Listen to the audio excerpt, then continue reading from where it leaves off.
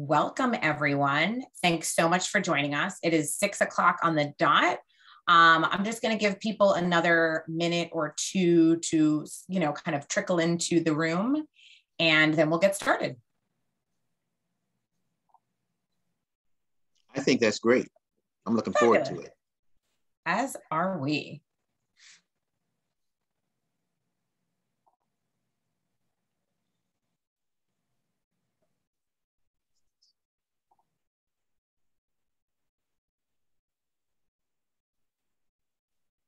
So how's the weather in New York?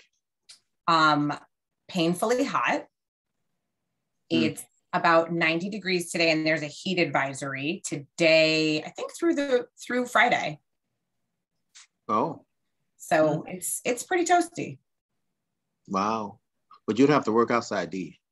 No. How's the weather where you are? Hot. Yeah, hot in all that you just described, but I work outside. Advisory today, I think through Friday. Hold on one second. Now I'm hearing myself on Facebook. So it's pretty toasty. Wow. But you'd have to work outside, do you? No. How's the weather where you are? Hot. Yeah, hot in all that you just described. Hold on one second. Now I'm hearing feedback. Let me mute myself for 1 second and then we'll get started.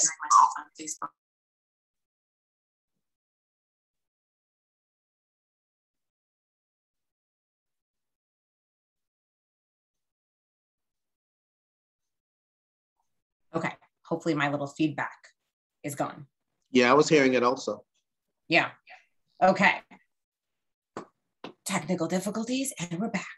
Okay, so it is 6:02. I think we will jump right in and get started. So hello, everyone. Thanks so much for joining us. Just first wanted to let you know that this program is being recorded and will be available on our Facebook, YouTube, and our website after today. So feel free to share, after the fact. So welcome back to the Dyckman Farmhouse Museum's virtual lecture series, talking about Race Matters. Join the conversation. My name is Meredith Horsford, and I'm the executive director here at the Dyckman Farmhouse Museum. We are delighted to continue this lecture series. As many of you know and may have attended, we started this series in August of 2020, which was so successful that we brought it back in February of 2021. And of course, now again. So thank you so much for those of you who have returned. And of course, welcome to any newcomers. This is a 5-week series that is centered around reestablishing sites, introducing an inclusive narrative to cultural and educational institutions. Each week, we will host a different speaker from various fields, including historic sites, art, archaeology, and preservation, followed by a Q&A session. One of the most important topics throughout history, and certainly in recent years, is the topic of race. Race influences our lives historically and certainly in the present, which is the reason that we began this lecture series last summer. We at the Dyckman Farmhouse Museum feel that it is important to have and to facilitate conversations about race, even though sometimes they can be challenging. Our goal for this series has been to encourage everyone to come together, learn from one another, and to continue the conversation. Before we get started, I'd like to get you familiarized with Zoom to get the most out of our lecture tonight and make sure to get your questions and comments answered. Please use the chat box feature to say hello to other attendees and to ask Melissa, our Director of Development and Community Engagement, any technical assistance questions that you may have. During the lecture, if you have any questions for our speaker, please click the Q&A button at the bottom, and we will answer these questions either during the talk or more than likely at the end. We at the Dyckman Farmhouse Museum thank everyone so much for joining us this evening. We feel strongly that our programming remains free of charge so that it is accessible to all. The response to this series has been overwhelming, and there is clearly a need for us to talk more about the issues that divide us and the issues that unite us as Americans. As a small nonprofit organization, we rely heavily on grants and donations to support these programs. This event is made possible by funding from the New York Community Trust. We are grateful for their contribution that has assisted us in the continued success of this lecture series. This fall 2021 series is also sponsored by the Bowery Residence Committee, or BRC for short. We have worked closely with BRC and community members over the last year to bring awareness to the Inwood African Burial Ground that sits between 211th and 212th Streets on 10th Avenue in our neighborhood of Inwood, the potential new location for a BRC shelter for people experiencing homelessness. To learn more about BRC's important work and community efforts, head to the link in the chat. If you would like to make a donation to help us continue our community-focused programming, it is greatly appreciated. In lieu of a donation, we also are selling t-shirts that highlight the names of the enslaved and free people that lived and worked at the farmhouse with their names on the front and say their names on the back. You can scan the QR code on the screen with your smartphone. Melissa has also shared the links in the chat. A purchase helps support our cause and further research and educational programming on the topic of the enslaved and free people highlighted on the shirt. So tonight we are joined by Mr. Joseph McGill, History and Culture Coordinator at Magnolia Plantation and Gardens in Charleston, South Carolina, and founder of the Slave Dwelling Project. 11 years ago, Mr. McGill spent a night in a slave cabin at Magnolia Plantation and Gardens, where he is currently employed. Now, 25 states later, and the District of Columbia, he has spent nights in over 150 slave dwellings. He is joined in these sleepovers by many people from across the nation. Tonight, Mr. McGill will delve deep into the campfire conversations that are conducted before the sleepovers occur. Without further ado, I'd like to introduce Mr. Joseph McGill, presenting Bedtime Stories about Slavery and the Legacy It Left on This Nation. Thank you. Thank you for the invitation. And I'm looking forward to the presentation. Yes, Bedtime Stories about Slavery and the Legacy It Left on This Nation. This is about what we do at the Slave Dwelling Project and how we have evolved into a simple sleepover starting 11 years ago until to this thing that we do around campfires, and that's have conversations about slavery and the legacy that is left on this nation. So, you know, talking about race matters is very important. When I was asked to do this, I saw it. It was easy because it's what we do. We talk about race. So it came from a simple idea. You see on the screen there, 2 slave cabins. These are located at Magnolia Plantation and Gardens in Charleston, South Carolina. It's at Magnolia Plantation. And Magnolia Plantation, I am currently employed there on a full-time basis. So if you come Monday through Friday, you can come on From Slavery to Freedom tour. Ask for me because I alternate with folks when I work there. And you can come on my tour at this site.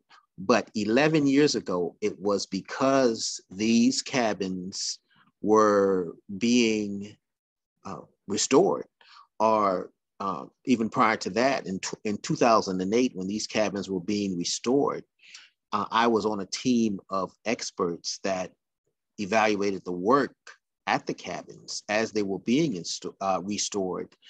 And I said out loud that when the work is finished, I would like to spend the night here, sleep here. And because I said it out loud and the right person heard it said out loud, they started asking people, the decision makers, to make it happen because they thought it was a great idea. But of course, you know, my intent was to have that experience, because at that time I was a Civil War reenactor, and we would go to Civil War battlefields, and we would spend the night at these places. So I knew how that worked. I was also an employee for the National Trust for Historic Preservation when these buildings were being restored. And of course, the National Trust for Historic Preservation is an organization that restores buildings. They're known for that, but they're usually the iconic buildings, House on the Hill, the architecturally significant buildings, which does not include the buildings, the slave dwellings that are usually associated with them. Well, knowing that these buildings existed and still exist, I came up with the crazy idea of applying the sleepover to these buildings. And they thought it was a great idea. I got a list from the State Historic Preservation Office of such places. And when I got that list from them, I started making phone calls from that list I got from the State Historic Preservation Office, explaining my intent. There were those who got it immediately. They said, yes, come on, let's do this. So I made a list of places in South Carolina. Of course, it was just my intent to stay in South Carolina. And because that's where my limited resources would take me. So I started making the phone calls. I got them listed as I wanted them to. I started staying in these places. And of course now, 11 years later, and 25 states later, and 150 sites later, I'm still at this thing. So the idea of sleeping in these places is quite simple. Sleep. You know, anybody can do that. That's easy. As you see me lounging there, actually sleeping there, or laying there on the left in that photograph there on the left, the Hempstead houses in New London, Connecticut is where that particular scene happened. So as you can see, you know, we're still at this thing in places where some people would suspect that slavery never existed, but it did exist in Connecticut. My definition of where slavery existed 11 years ago has now expanded. It expanded because there are some who are under the impression that slavery was a Southern thing and a Southern thing only. Well, we got the evidence to justify that slavery was indeed a Southern thing, because it did take a civil war to end slavery in the South. But it also existed in those northern states, and it ended there legislatively, after the Revolutionary War. But it's because of the need to recognize these places and bring attention to these places is why the Slave Dwelling Project exists.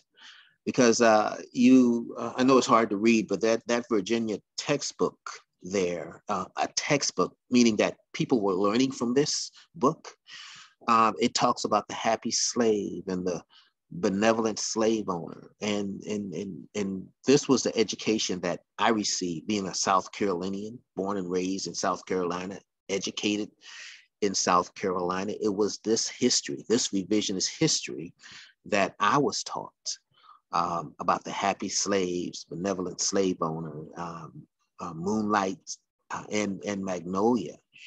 And knowing that there are other people out there like that, or knowing then that there are other people out there with the same education level or worse than that, all these things came together. The necessity to bring attention to these places, these buildings that still exist, so that we can bring attention to the people who existed in these spaces, to let folks know that it's more than the Virginia textbook was teaching.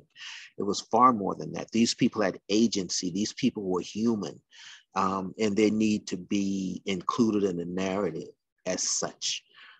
So we know that if the places are there, we're capable of ensuring that the people who inhabited those spaces where their story is inserted into the narrative, because this place will be there. It's kind of a placeholder, if you will.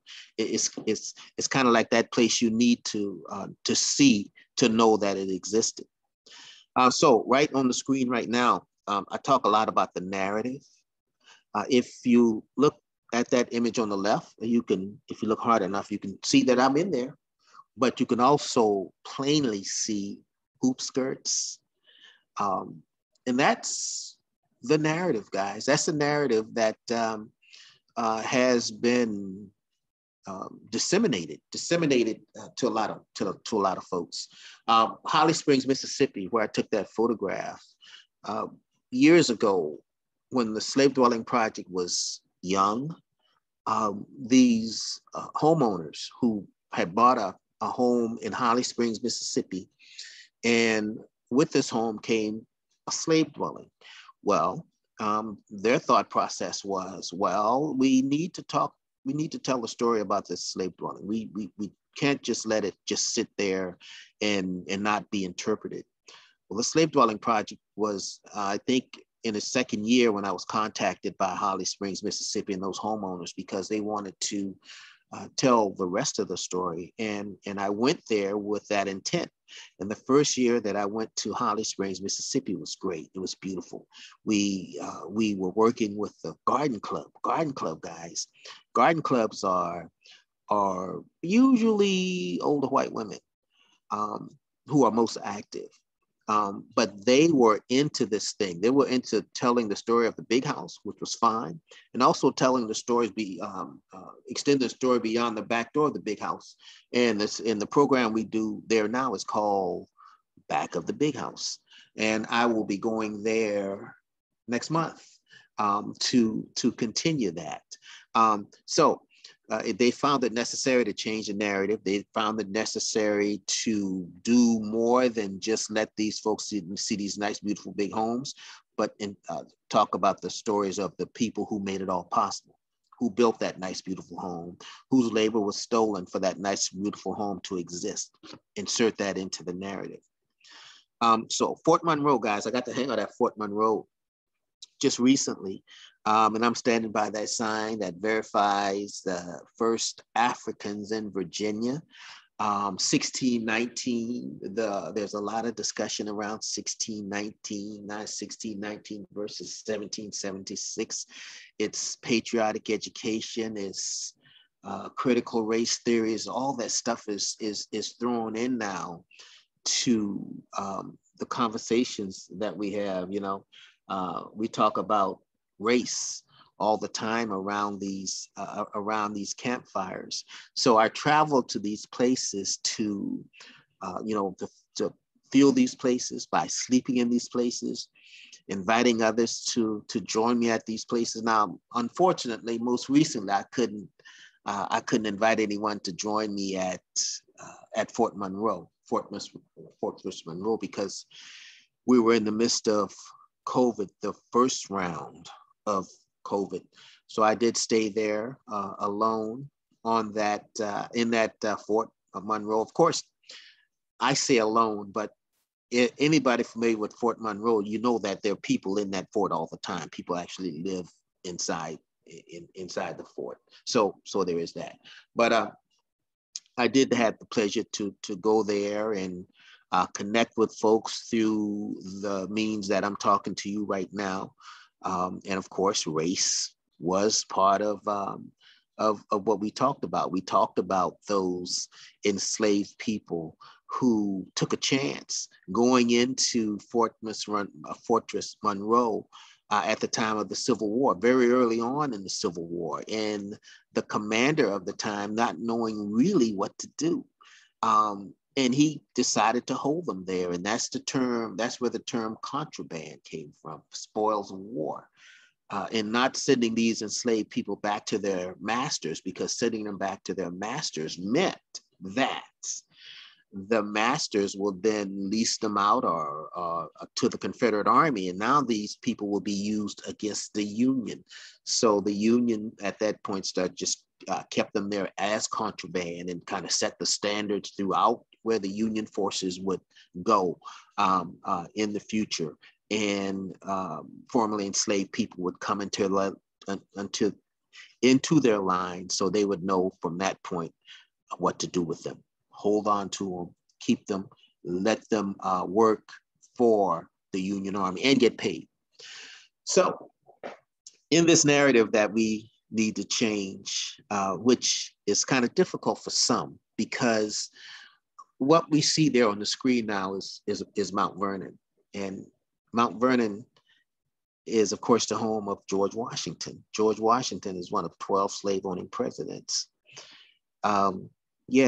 So when I talk about what I do and talk about slave-owning presidents, I get a lot of pushback, guys. There's a lot of pushback because we have elevated these men to a place where if we tell the whole story about them, people get upset.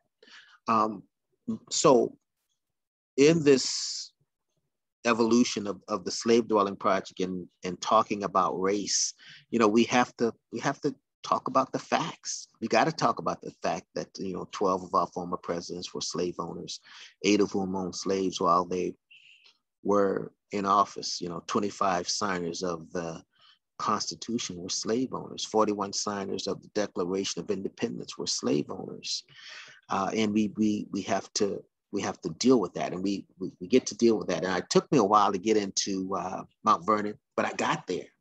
It took like 5 years from the time the first person said that they could get me there until I actually got in.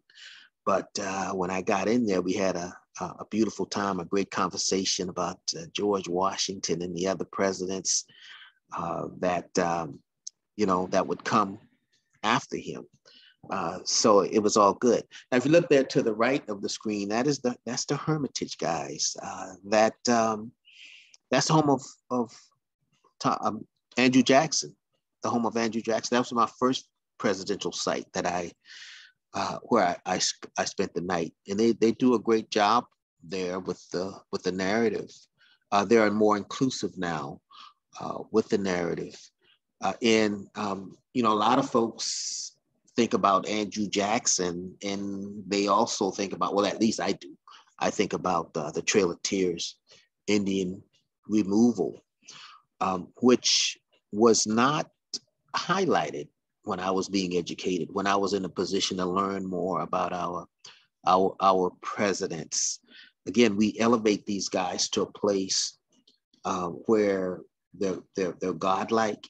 And when we found out otherwise, when we found out that these men had flaws, it tends to have an effect on you. At least it did me. I guess a negative effect, in the sense that this history that I was taught was watered down, was sugar-coated, was a history that appeased the victors.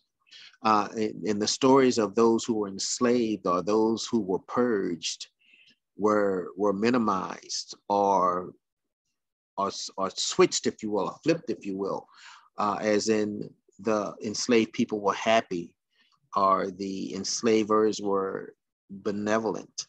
That I think I label that as junk history, and that's the history I came to this project with. But it's all a part of a learning process, because I had to purge my mind of all that, and I had to replace it with now the things I know, now the things that I disseminate to the public. So I guess it's come around to a place where that history was useful. So now in the narrative, and then changing the narrative, I go to some very interesting places, guys. Robert E. Lee, the birthplace of Robert E. Lee, Stratford, is that photograph there on the left. I spent the night in the laundry room there at Stratford. Very, very interesting. And I got a trail that I'm following for Robert E. Lee, because I stayed in the home of his father when I was in Alexandria, Virginia. So I'm kind of following that trail of Robert E. Lee. So you guys can kind of think about the conversations that we have at sites like this. And you cannot avoid talking about race. I don't care if it's this site or any other site where we go to, because the opportunity to talk about race exists in the fact that these audiences that we muster at these places are diverse in the sense that Black, white, Hispanic, Asians. I mean, we have it all at these sites, around these places, that have these conversations. And we talk about slavery and the legacy that is left on this nation. We talk about Confederate monuments. We talk about historical trauma, white supremacy, white privilege, all that's on the table. And now that we have gone and experienced the death of George Floyd, that's on the table now in these discussions that we do. And imagine having conversations like that at places like this. So the house on the right, John Jay, Chief Justice John Jay, New Yorkers, you should be quite familiar with Chief Justice John Jay. John Jay was instrumental in ending slavery legislatively in the state of New York in 1799. But we all know that the last person freed in New York was 1827. In 1703, 40% of New Yorkers were slave owners. But John Jay, back to John Jay. John Jay, as he advocated for the freeing of the enslaved people in the state of New York, he was enslaving at least one person at that time, if not more. And it's interesting that we see these things in history, kind of like it's kind of like our President Thomas Jefferson and Sally Hemings and my sleep over there and talk about race and talk about other things. The conversation there was about Thomas Jefferson, Sally Hemings, consensual, non-consensual. Well, the conversation got so heated that I had to physically step in between two gentlemen who were about to come to blows. So these conversations are that strong, guys. We talk about things, and of course, being at a site like this, Black folks and white folks, and being in a setting where you don't usually have these conversations with people who don't look like you, beyond this opportunity that's being presented to you now, race permeates throughout. And, as I said earlier, sleeping is easy. Anybody can do that. But the conversations that we have before the sleepover is now the substance of what the slave dwelling is all about. So we look forward to these opportunities to gather at these sites and do these things. And of course, the sleepover is the nucleus. We pivot on that. But now the conversation before the sleepovers is vital also. So, all right. So, bedtime stories. Belgrove Plantation, Middletown, Virginia. Okay, that's it there on the left. And on the right also, Belgrove Plantation, Middletown, Virginia. So I've been going there for consecutive years. It's because of several reasons. Main reasons is that they invite me back. But the fact that these conversations that we have at these places, and this place in particular, is usually so rich. So I don't know if any of you, I don't know how many of you know Dylan Roof. Well, Dylan Roof was the gentleman who went into the church here locally in Charleston and took out 9 lives. This young white man go into this church and take out 9 lives while they were in Bible study. Now, talking about race matters right here. So this happened in that church, and one of the persons who was shot was a personal friend of mine. So there's that. So now we're sitting around this circle, and this young lady states that her brother is mimicking Dylan Roof. The things that Dylan Roof was doing before he committed that act, checking out these websites, owning weapons, and saying things that are Dylan Roof-ish, if you kind of know what that is. So Confederate flags and all that stuff. I mean, he was immersing himself in all that. So I said that to say this. In these conversations that we have, these things come up, these things pop up, and they certainly are about race. It's certainly more than just gathering at these places and sleeping at these places. Last night, well, 2 nights ago, excuse me, I was at the home of James K. Polk, spending the night there with some folks who were, they were receptive to the message, and as far as I know, they took it in well. But it was a difficult conversation for two white men and two Black men at a site, having a conversation about race at a presidential site. So we got to do that. We got to do that two nights ago. Again, that speaks to the power of what we do and how we do it. So we look for all the opportunities that we can. We get invited to places. Sometimes we get invited back. Oftentimes we get invited back.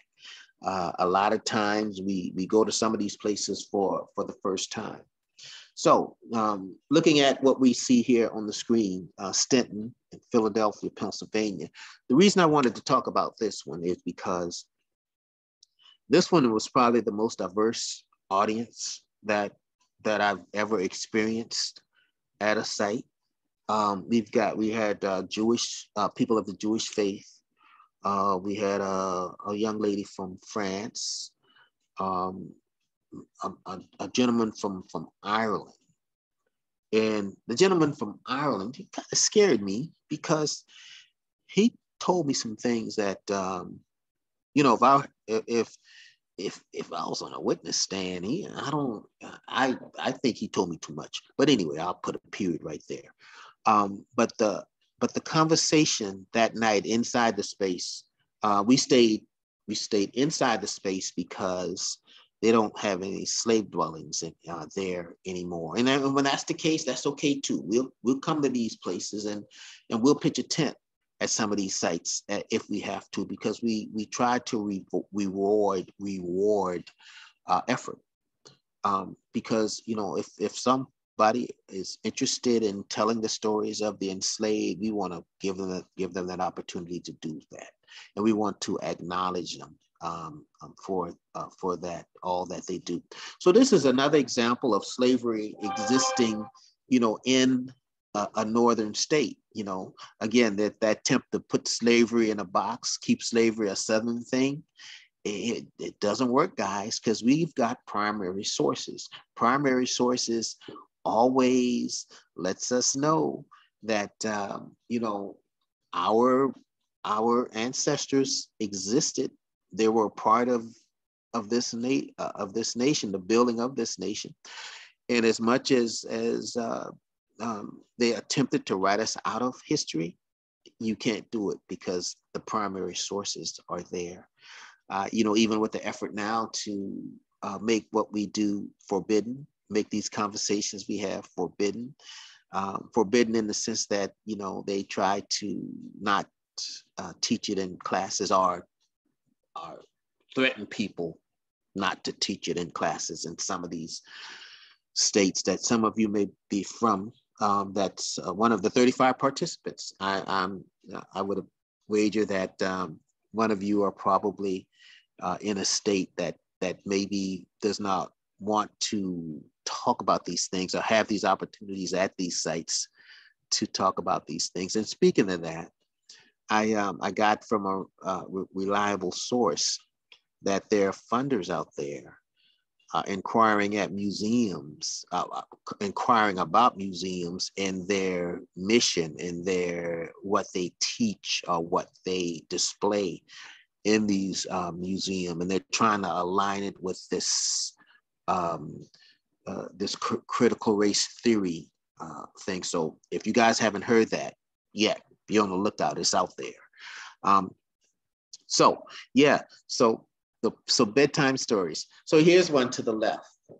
Interesting. That's New Orleans, Louisiana, guys. New Orleans, Louisiana. The Beauregard Kai's house. Now, the Beauregard Kai's house is interesting for two reasons. Well, of course, Beauregard was, Pierre Gustave Toutant Beauregard. He ordered the first shot of the Civil War fired on the Fort Sumter. The federal forces that were in Fort Sumter, they were being shot because Pierre Gustave Tom Beauregard orders the first shot. Okay, so now after the Civil War, he lives in this house in New Orleans. Well, that was interesting because, of course, I'm a Civil War reenactor, of course, for the Union. But the gentleman who built the house initially was not Kais, K-U-I-S. No, it's not him. It was someone else who built the house initially. Well, the gentleman who built the house was an auctioneer. And guess what he was auctioning? Yes, people. So that made it even more interesting that I could go to that space and interact and have one of these conversations. But it got real interesting because there was a white gentleman there who talked about the general conversation was about free labor, that the fact that the enslaved people were not, they weren't getting paid, they were enslaved. He said, well, no, it wasn't free labor. It wasn't free labor because the enslaver was providing them a home, providing them food, providing them clothing. Okay, not that he was wrong. I mean, he was right, but his timing was off. And the rest, everybody else really wanted to physically harm him, and I had to kind of step in between all that. So again, those are the things that we talk about around these campfires.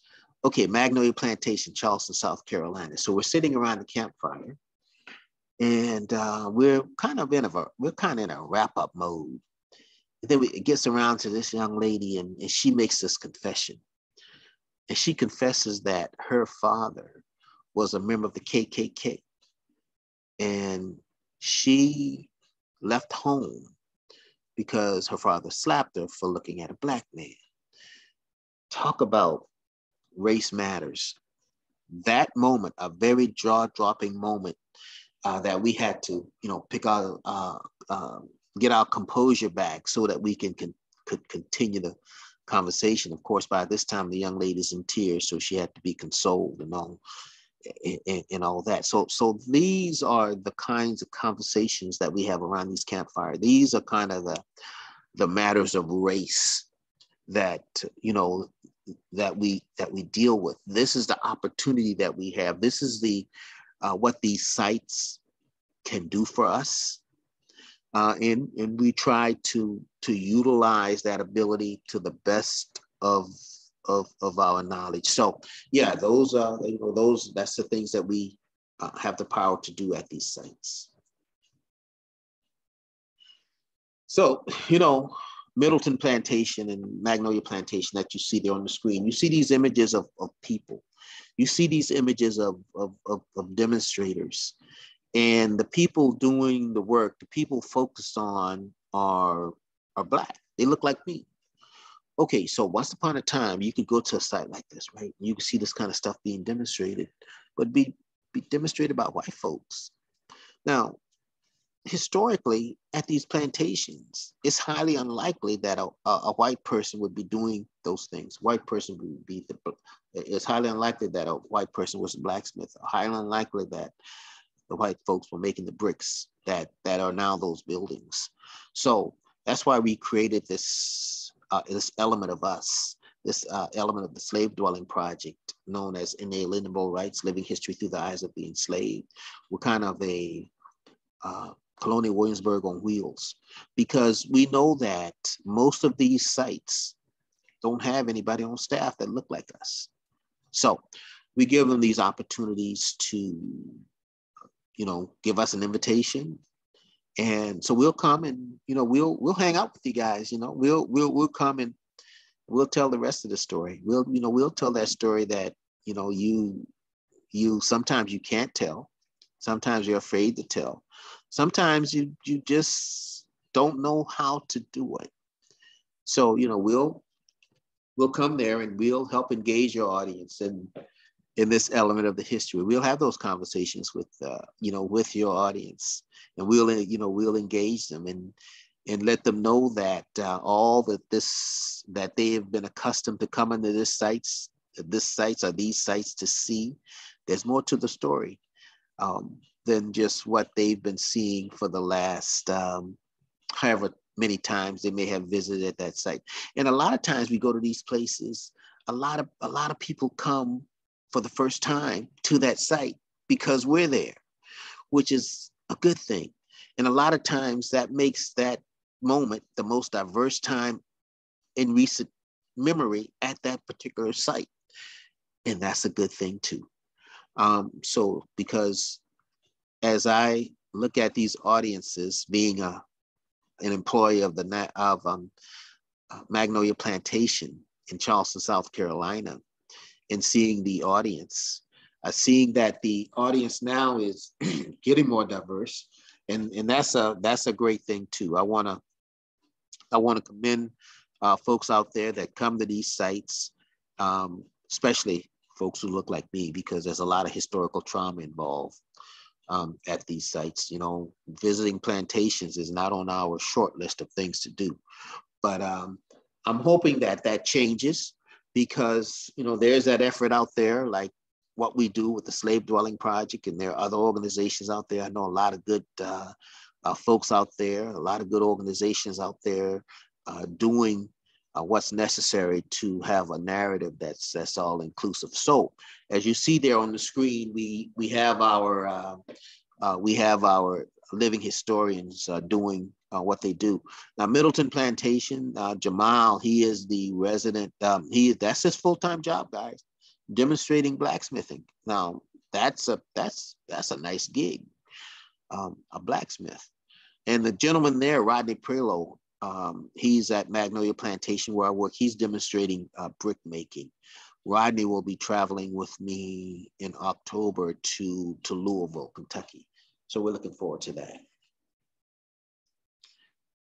Yes, the narrative, guys. So I get to experience some very interesting stuff, because in this thing, you don't know what's around the corner, you know, waiting for you. So searching around, I know it's very hard to see, very hard to read, but I just wanted to put it up there anyway. That's the grave of a white overseer, and to go and touch a grave like that. I know there are folks out there probably want to do something else to the grave, but erase those thoughts. But you know, to be able to experience that, guys, that was a moment for me. So those are the kinds of things I experienced in this journey. So if you look at the one on the right, so I work at Magnolia Plantation and Gardens, and buried there is Adam Bennett. He was a Black slave driver. And in other words, overseers were usually white men. Well, a Black slave driver has the same duties as an overseer, but some separate the term. Because he was Black, some call him, they use the term slave driver, and that's what Adam Bennett was. So now the enslavers are getting the work out of the enslaved people at no cost of paying a white overseer. That's something to think about. So you know, these are the moments that I come across. And again, that's a matter of race. So, okay, then there are family reunions. I already touched on the fact that it's sometimes difficult for Black folks to visit plantations. I'm hoping we can change that, guys. I'm hoping we can change that for several reasons. Is because that's where our ancestors inhabited. Our ancestors inhabited these spaces. And I think that anywhere that can be identified with their presence and their presence acknowledged, I think is a good thing. Well, I wanted to pull this one out, Somerset Plantation, because, you know, here's a family that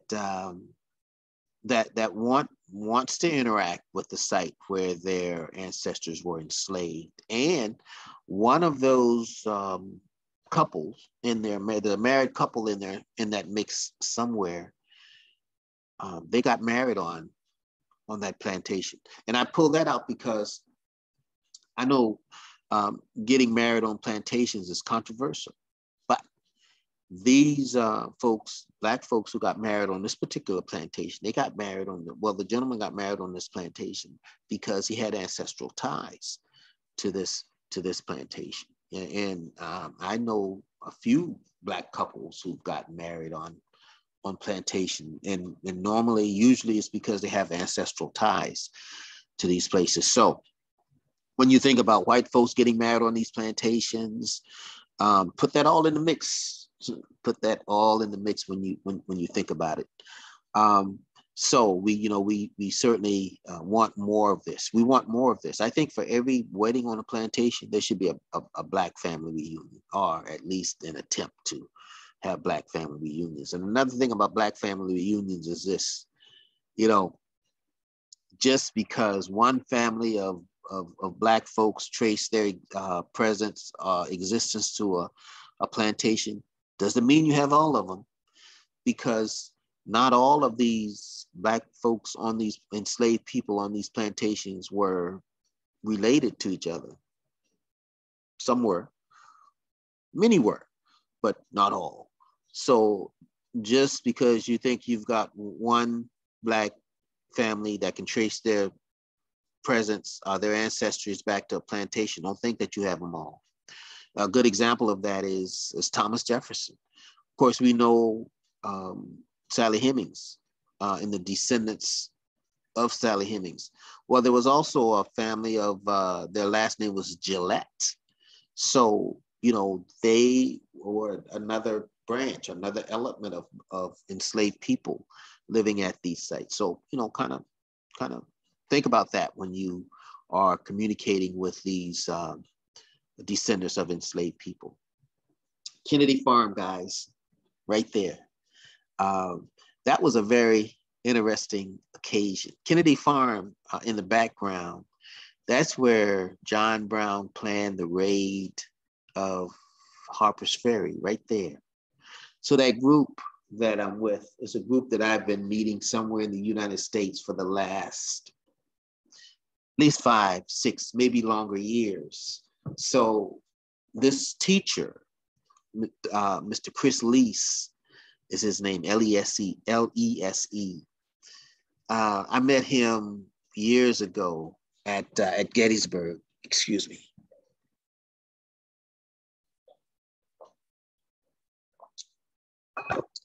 Yeah, I met him years ago, Gettysburg College. We were at a conference, and the Slave Dwelling Project was new at that time. He told me about this program that he had as a history teacher. He teaches history, of course, during the regular year, and during the summer, they go on a 2-week trip to kind of visit the places that he taught about during that particular year, or that semester, or however that works. Marquette University High School is the name of the school. It's a Catholic school, Jesuit Catholic school. And he said, meeting you somewhere and, hanging out with you maybe 2 nights or so of this 2-week journey would be nice. So we made it happen. And for the last 5, 6, 7 years, we've been meeting somewhere. Well, right here, we're at Kennedy Farm. And that's where John Brown planned the raid of Harper's Ferry. Well, there was one time I was hanging out with this group, and we were at Bacon's Castle. Bacon's Castle, talk about race. Oh, Bacon's Castle, it's got race all over it. You've got the indentured servants and the enslaved people, kind of mixing, kind of getting together and working against the upper class folks. But Kennedy Farm. Well, Bacon's Castle, another time with this particular group, we went on a tour of Nat Turner's raid, Nat Turner's massacre, Nat Turner's revolt. And in the conversation that night, the question was, if you were a person of that time, referring to me, would I have joined Nat Turner? Well, before I went on that tour, the answer was no, because I thought I would be more like a Frederick Douglass. But then I went on that tour, and then I said, yeah, I would have been marching right with him. And one of the teachers got really upset. I mean, he said, but he was killing children. I said, well, if a doctor operates on you and because you have cancer, you want him to go in and get all that cancer if he operates on you. Well, children inherit, this was chattel slavery. Chattel slavery means that not only are you enslaved, but your children and your children's children will be enslaved. So that means that children will inherit your children and so on and so forth. And I said, yeah, he was doing that. But that's what those revolts are all about. And it just really upset him. So it got to be, about more than just race. It got to be about, the fact that children were being killed and all that. So we had that conversation there at Bacon's Castle. So the one there at Locust Grove that's Louisville, Kentucky. So we have grown from there. We now have formed a group. We formed a group, and we're working with local historians in Louisville, Kentucky. And we're going to gather there in October. The first time we had a conversation with this newly formed group, we talked about descendants of enslaved people at all those sites in Louisville, Kentucky. In this coalition, they were kind of lukewarm to interpreting the stories of those people who were enslaved there. Well, now they're doing a better job. As a group, they're doing a better job. And with the Slave Dwelling Project, we're helping them do that. We're being that face out there. We're kind of sponsoring them, if you will. We're letting them know that interpreting the lives of the enslaved is a good thing at these sites. That's the thing now. And they should get on board and continue to build on what they do. So that we're certainly talking about race in Louisville, Kentucky. And of course it's necessary because of Breonna Taylor and that injustice. So when we go there in October, we're going to make sure the story of Breonna Taylor is lifted, because that's another thing about what we do. We connect dots. We express the fact, or we highlight the fact that a lot of these police forces that exist today, they had their existence, their founding in some of these police forces or some of these people who were patrollers, between plantations, ensuring that there weren't freedom seekers or runaways, as is known by some. If you were off the plantation, if you didn't have a pass, you're a freedom seeker, you're a runaway, and you're treated as such. So some of these police forces were started to perform those duties. So we connect those dots. Another thing that we talk a lot about now is, disenfranchisement and all those, the wealth gap and the fact that slavery. So a lot of people try to equate or relate reparations to slavery. Well, if you continue to connect the dots, we got to talk about all those things that replace slavery, like the KKK and lynchings and convict labor and poll taxes and Jim Crow laws and black codes and massacres. And those things, those things that continue to disenfranchise. So we get to connect these dots around these campfires and all those components that I talked about, redlining and all that stuff.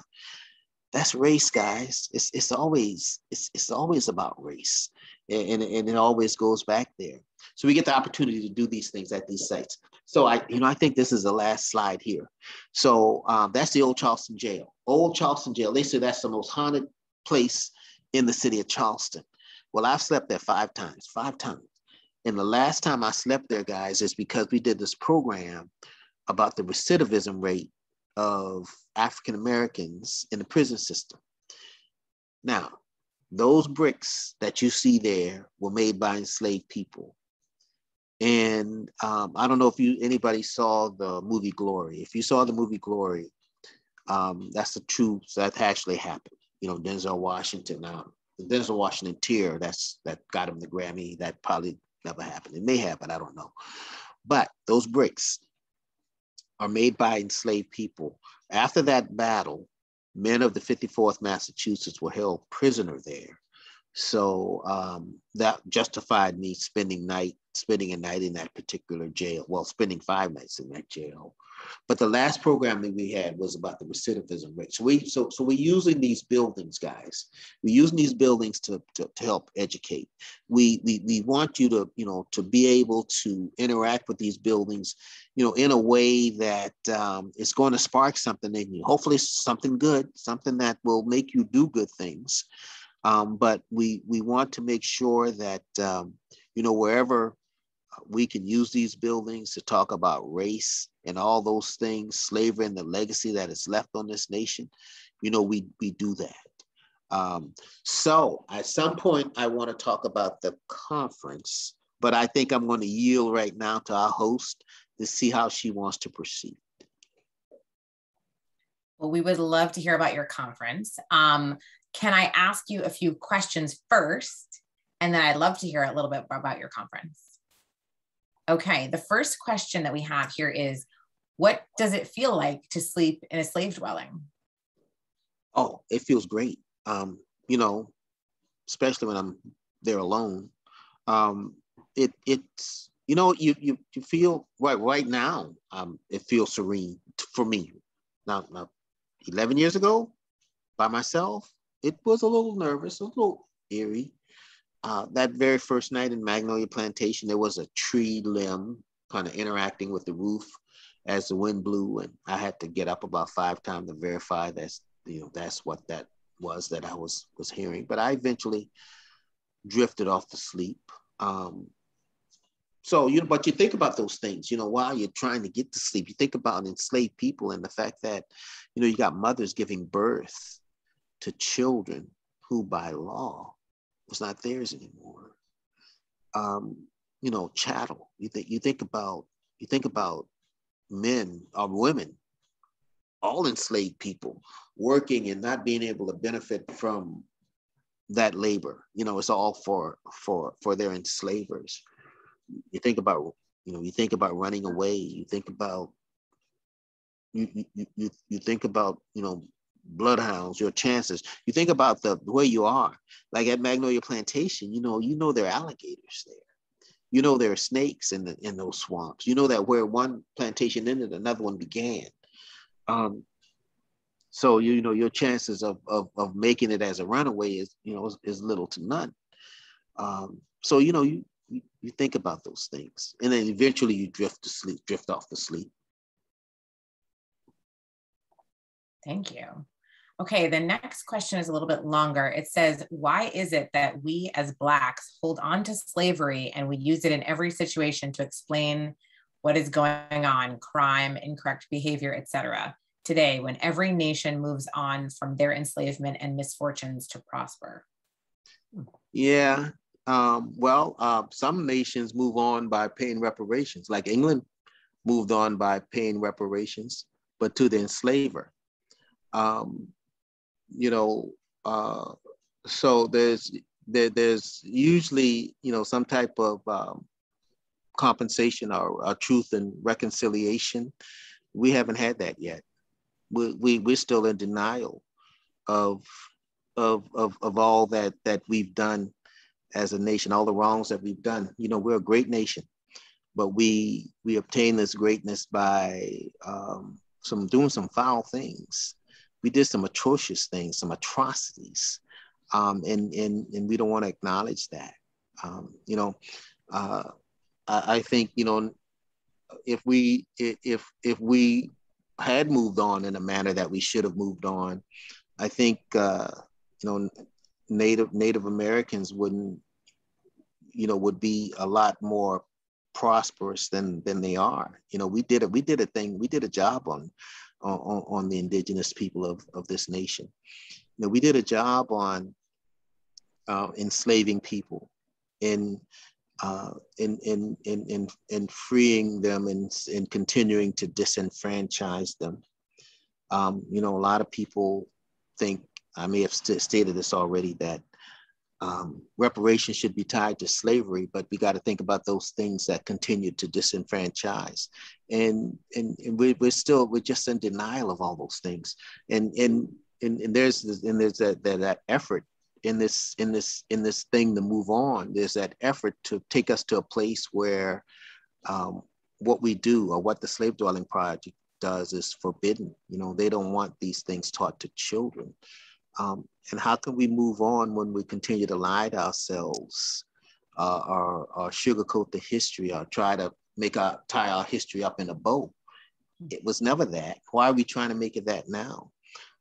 So I think in this moving on, we gotta acknowledge the fact that you know, we just committed some atrocities, and we need to atone for all those atrocities. Thank you. Okay. The next question is, do you know or have you spoken with Michael Twitty?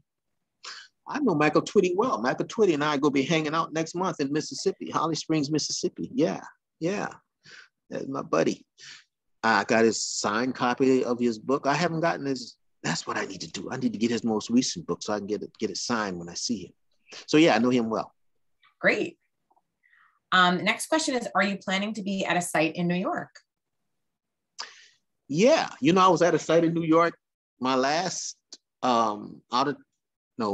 yesterday I was at a site, but that was my last out of time. But prior to that, I was in where was I? Sleepy Hollow. I stayed at Phillipsburg Manor in the Hudson Valley. And 2 weeks prior to that, I was at Van Cortlandt in the Hudson Valley. But next year, I'll be coming to Van Cortlandt in the city, New York City. So the answer is yes. Short answer is yes. Fabulous. Okay, and then someone else asks, what would you say to someone who says that slavery and other sad stories are unpatriotic? I would say, you know, if they are, then we're lying to ourselves, that we want to stay in a comfortable place, and staying in that comfortable place, it just lets us continue to accept the history that keeps us in that comfortable place. You know, yeah, it's sad. You know, no, that's the problem. We try to sweeten it up. We try to make history more appealing, and we make it a fairy tale, because you're not telling the stories of all the people involved. You're not telling the stories of those things that are going to make us uncomfortable. And those things that make us uncomfortable are those things that we haven't been talking about all the time. You know, purging natives and enslaving Africans, and you know, we mention the word reparations. People go scurrying in the other direction, but reparations isn't always money. Reparations is what we're doing. You know, reparations. You know, I don't know the demographics of this audience, of the 37 people that are viewing this right now. Reparations, for me, you know, is the opportunity to be a presenter. You know, for me, it's standing in front of these tourists that I stand in front of all day, and telling them, you know, the real story. You know, that stuff that they came there with is not all real. It's incomplete. So I like to help them, you know, complete that story. And I'm not there to, you know, make the enslavers benevolent. And I'm not there to make the enslaved people happy, because none of that was real. So, you know, you gotta be uncomfortable if you want to learn this thing. Okay, and I have a question from someone who you know, who says, why don't you plan to come and do a sleepover at the Dyckman Farmhouse? Yeah, we can make it happen. We can make it so. That's it. Hey, you know, when I do this thing for Van Cortlandt, maybe we can make it one trip. But we're literally right down the road from Van Cortlandt. Yeah, we'll see that. well, Okay. maybe we could make it one trip. We could make it so. I'm in. Good. Okay, great. Thank you. Okay, so now I would love to hear about your conference. Yeah, the conference is it's called Changing Narratives and Changing Times. We were supposed to do this last year physically, at Clemson University here in South Carolina. But of course, last year it's not a blur, but we try to forget it. So this year we're gonna do, it's gonna be digital. We made that decision. So if our technician can drop the link in there, that would be great. I should have had that ready, but I don't. You can register for the conference now, and we've got some great speakers. Dr. Hassan Jeffries he's going to lead off. We've got Carolyn Newman, who's an author who lives in Germany. We've got Dr. Baptiste, who is a professor at the University of Massachusetts. There are 3 keynoters. We've got a personal friend of mine, Dr. Angela Hartig. She is the director of one of the Smithsonian museums. Dr. Carol West of East Tennessee State University. So we got a lot of high-powered people. And if you're in a place where you want to tell the story of enslaved people, but don't know how to, or you might be in a stage where you just need to enhance what you already do. This this conference can help you do that. So I'm hoping that you can go onto the site and see what we got and register. Oh, beautiful. Yes. Good old technology. Great. That's right. It's amazing. Thank you, Stephanie. She's on the case, as is Melissa. Well, thank you everyone so much for joining us. And thank you so much, Joseph. This was a really fantastic discussion. I hope all of our attendees enjoyed it, and you can watch it back after the fact as well. We also hope that you'll consider making a donation to enable us to continue to offer free programming. Gifts in any amount are appreciated. I also would like to remind you that this was the first of 5 lectures in our Talking About Race Matters Join the Conversation series.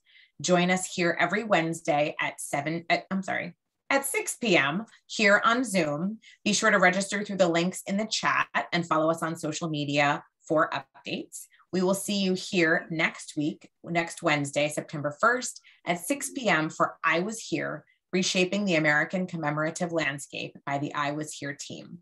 Thank you so much and have a great rest of your evening.